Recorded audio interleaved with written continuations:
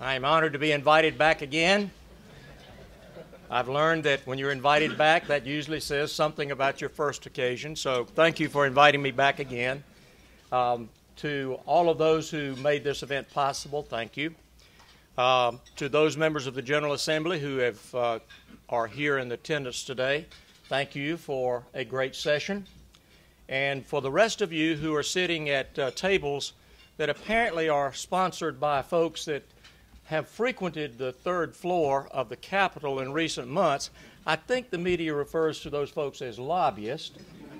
I'm sure that we will see a financial disclosure disclosing what your portion of the cost of your table was in the very near future.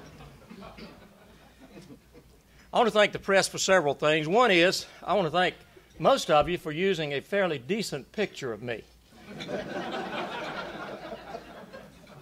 You would not believe how irritated somebody can get when the only picture that ever shows up in the media is one of those where you have your contorted face as you're answering some question and they just catch you right in that pose. Thank you for using a pretty good picture, but you're going to have to do a better job. Let me tell you why.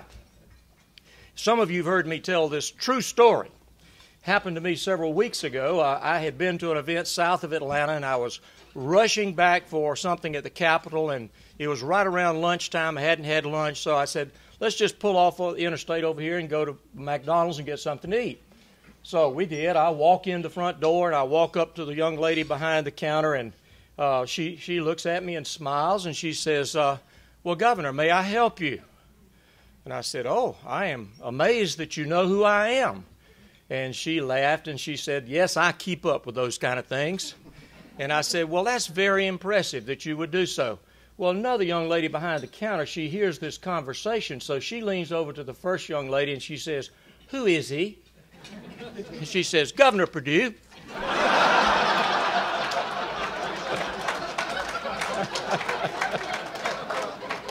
So y'all got to do a better job now.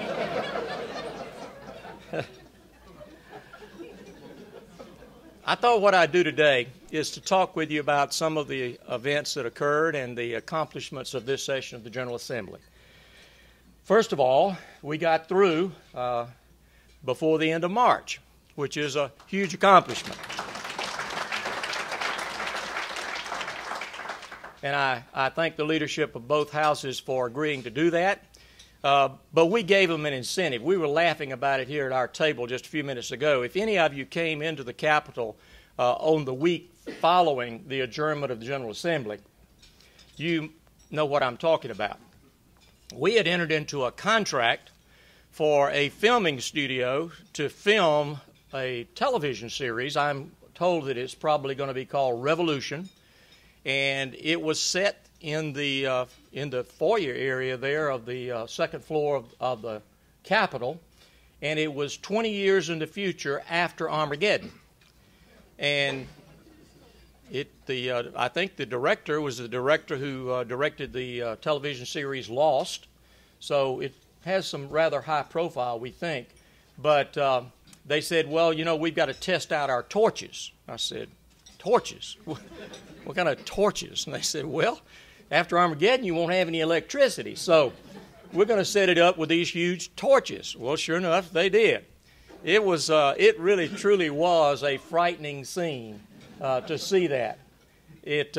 We have jokingly said at our table that maybe we need to schedule all of those every year so that we have a deadline that they had to get out, because they literally moved in within a few hours of the adjournment of the General Assembly at midnight that night. So it's been an interesting time around the Capitol. It's almost back to normal now, and I think they've got everything fixed up. But we made you some money in the process, and that's what we are trying to do, is to make sure we use your taxpayer dollars wisely. I think, too, probably the crowning achievement of this session of the General Assembly was that we were able to pass what I consider to be historic legislation. And we did so in a almost total bipartisan fashion. Now, I know some of you have downplayed the fact that it was not a significant tax reform package. I challenge you to say whether or not you think we could have done that in any other circumstances. I don't think we could. I know that some people, and you have written very favorably about the criminal justice reform package, and I do think that is also historic. We did so by building consensus rather than confrontation. And when there were differences, we tried to work out those differences. When there were legitimate reasons for doing something a little different than our original format, we tried to accommodate those legitimate reasons if they had merit. I believe that's the way we should try to govern, and we tried to do it. And I think it was an excellent example of this session of the General Assembly to say that you could pass those two rather historic pieces of legislation, in some cases unanimously, and in every case with virtually almost no dissenting votes. Now, that takes a lot of work.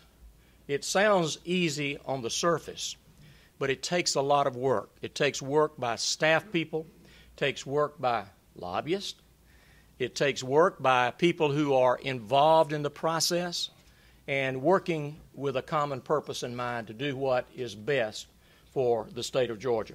And I think it is truly remarkable.